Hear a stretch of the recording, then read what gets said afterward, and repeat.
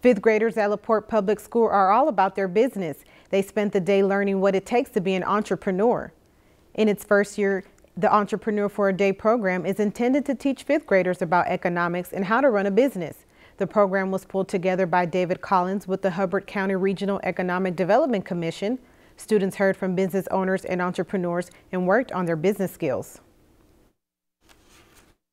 Entrepreneurship, marketing, accounting, the value of money, creating a product, how to market that product and get it out in the environment, and how to work as a team.